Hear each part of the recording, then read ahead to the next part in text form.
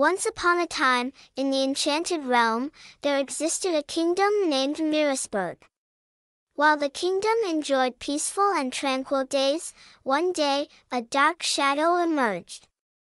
A fearsome dragon began to threaten the borders of the kingdom, and the city's people needed a hero to prevent this dangerous creature from destroying their lands.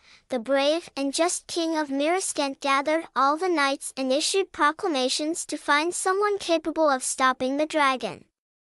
One day, a young and courageous knight named Sir Gareth arrived at the king's palace. Gareth was known for his desire to protect innocent people and his bravery. The king offered him the task of stopping the dragon, and Gareth willingly took on this challenging mission.